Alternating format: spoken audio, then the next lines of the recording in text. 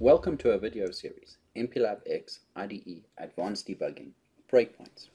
This video should serve as you hold your debug challenge in mind as a reminder of the different techniques to try and apply to your debug context. We use a very simple device, PIC16F, to show how we can apply many of these advanced techniques even if you have a simple 8-bit microcontroller. We start with some theory, how the breakpoints work behind the scenes, then build up a context, the MCC Hello World project. In videos 3 and 4, we cover line and address breakpoints, which are both program breakpoints.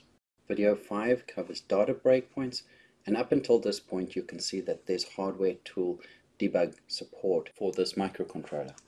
For sequence breakpoints and event breakpoints, we go into the simulator to show off these features. Let's dive right in. In main, the first thing we do is set a line breakpoint on LED toggle. We can open the breakpoints window and we can see breakpoint is set. Start a debug session. Our breakpoint is hit and count has a value of 1. If we edit this breakpoint, set a pass counter of 2, reset, run, our count value is 3, showing that this line was passed twice and on the third time it broke. Let's open Debug Disassembly.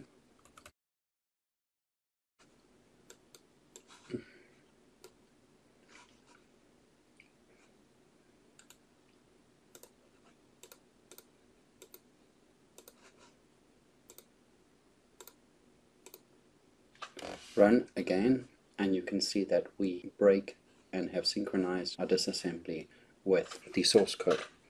Based on the kit window and the schematic for this kit, RA2 going low turns the LED on, clear if, so we set a breakpoint here. Note that this is an address breakpoint because it is at a machine or assembly level. Behind the scenes, all line breakpoints are address breakpoints. MPLAB X just manages which address each source code line breakpoint is associated with. So running, when we hit this breakpoint, step over, our LED turns on. Note, as we uncheck certain breakpoints, the debug resources available in the project dashboard updates. Next, we'd like to look at data breakpoints. Here we can see count is a global variable, has a value of 2 and is located at address 6E, and you can see that that comes up if we add count in that way. Alternatively, data breakpoint symbols, global symbols. Here we can see count and it's added as a breakpoint. We can break on writing a specific value. Let's set 5. Okay. Reset. Run.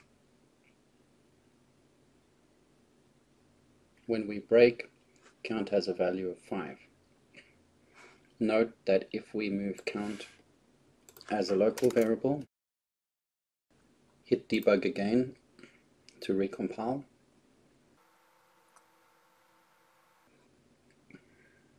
Now count is at address 6A.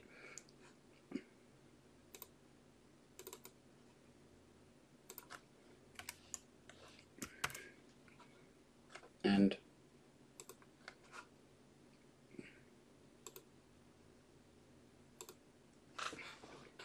you can see we still break now on that variable. Up until now we've just been monitoring the LED. Let's have a look at how the UART is performing. The MPLAB data visualizer will be useful for this. So connecting to data on COM4, we can see once we've programmed what's happening on the UART. Now if we'd like to break on the exclamation point, we can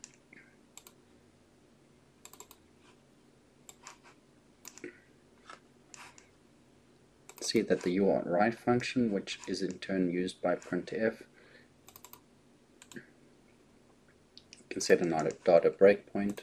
After checking on our ASCII table, we can see that an exclamation point is 21. Start a debug session.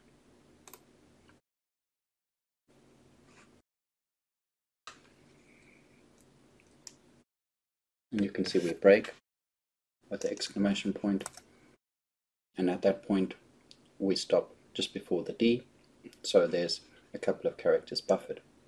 Resetting and running again, you can see that we stop at this exclamation point here. If we'd like to skip this one and break here, we would need to set a sequence breakpoint.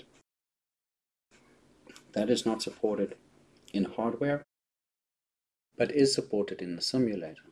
So we need to change our project configuration. If a debug session is open, you'll need to unlock this. Select the simulator. So we need to apply first. We can't use the data visualizer with the simulator, but we can use a UART.io as an output. Now we can set a line breakpoint on the line of interest. We have a data breakpoint already, so we can add to a sequence.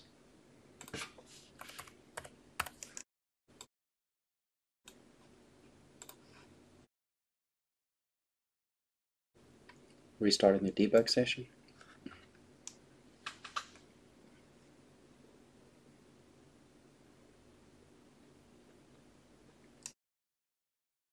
You can see we've paused at the exclamation point. And checking the output from the simulator window, we can see we have broken where we expected to. The last breakpoint to demonstrate is the event breakpoint, which is supported just in the simulator. Going to device config. Our watchdog timer is off. I can set this to on and set a event breakpoint when watchdog timer has expired. Sequence breakpoint deleted, reset, run.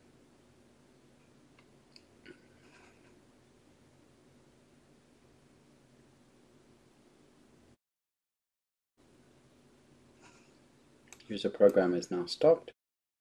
Looking at the simulator, you can see that a breakpoint event, watchdog timer expired, and the simulator halted, and so that is working as expected.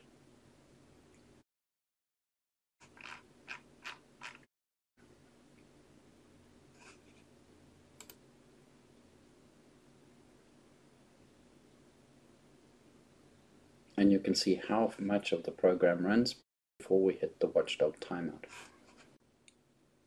For a more detailed handling of each of these breakpoints and features, please watch the rest of the series. Thank you.